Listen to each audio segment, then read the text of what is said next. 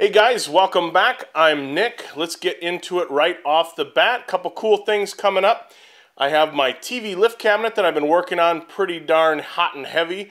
Getting the drawers done and the doors. I also have the hardware done. I kind of wanted to give you guys a little bit of a sneak peek. Hoping to have that out later this week, beginning of next week. It's kind of hard to say. That's been a lot of editing to that, but I am absolutely loving how that cabinet is coming along.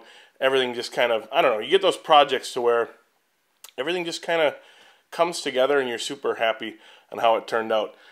The next thing I wanted to note is Jay Bates, Matt Cremona, and myself are going to be doing a Q&A of sorts. Not exactly sure whose channel it's going to be on. It's going to be a video/audio, but emphasizing on the audio. And if you have any questions for any of us, go ahead and leave those in the comments section down below. It could be essentially anything. If you could, just make sure to put Q&A in front of your comment.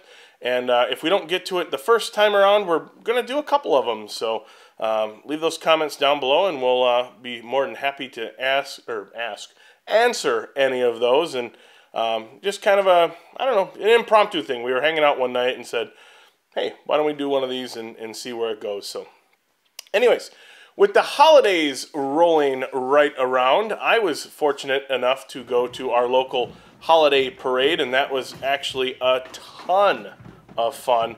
And as my buddy Steve Carmichael, the drummer of the world, I am a huge fan of the drum line. When those bands go through, whether it's the high schools or whatever, when the drum lines go through, that is definitely just something that I just get a kick out of. So with my recently acquired selfie stick, I got right up into the action and was able to see the drum lines from numerous high schools. And I don't know, is that just, you know, the type of thing? It just kind of gets your foot stomping and that type of thing.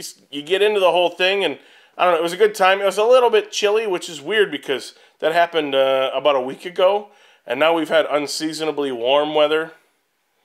Either way, sometimes it's not in the cards to have all that happen in the same time. But another cool thing related to the holidays, we were able to, me and my wife, were able to take my kids to, they don't call it the Festival of Lights. What do they call it? Garden of Lights. And there's an area botanical garden with a few acres of botanicaleries. I'm not even quite sure what you'd call it, but they have a few acres during the summer, spring, and fall months. They obviously have all the botanical stuff that you can go see, all the flowers and bushes and trees and all that good stuff, but they actually decorate the botanical gardens with all sorts of sparkling and multicolored lights, and that was just a blast to go see, because that we were actually able to go and partake in while we still had some of the warmer weather. And man, every year they add some more lights. I forget what they say it is, but it's like 1 million plus lights or 1.2 million lights, you know. And you get to walk around. It takes, I don't know, I'd say about 45 minutes to an hour, maybe an hour and 15 minutes to walk around the whole grounds and see all the cool lights. I just thought that was awesome. It was an overall good time, which kind of brings me to my next point. In the gift-giving and holiday spirit, I thought it was really neat that my buddy Sean Rubino last Christmas season had sent me this inside-out turning ornament for my Christmas tree. On the outside it was silver leaf, and then the inside gold leaf, and on the bottom finial kind of a copper leaf patina thing. So that was last Christmas, right? What did I get in the mail not too long ago? A smaller turning tools set, because Sean knows that I was in the search for a lathe, and he was nice enough to send me some turning tools, which I thought was really awesome. And I'm going to use these, and Sean and I had just talked about it. He's sending me a sticker, so he can put his sticker on the outside. I'm going to use these tools, and when I'm done using them, then I can send them along to somebody else, and I'll put my moniker on them, and they'll be kind of a traveling set of lathe turning tools. I thought that was really neat. And so now that's 2 years in a row Sean has sent me something for Christmas. I can't wait for next year. And I suppose if you're in the gift-giving spirit,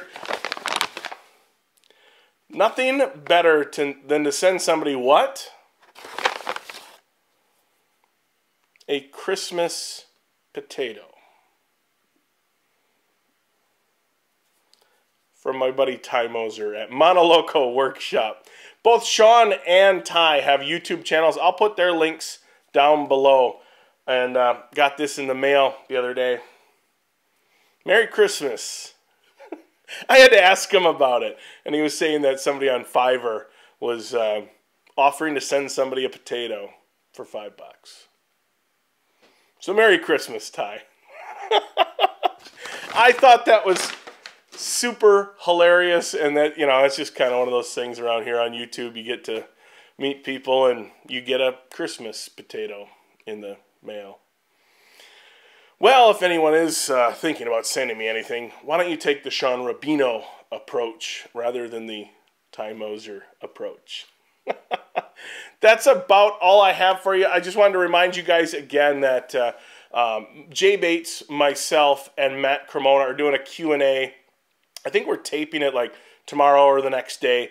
Anything you guys want to know, whether it's woodworking or YouTube related, go ahead and put those in the comments section, and then just start it out with a Q&A so that I can kind of browse through them real quick, and hopefully we'll be able to answer those. And I think we're going to be doing a couple of those, but look for those on one of our channels. I'm not quite sure how it's all going to work, but that should be a cool and fun time.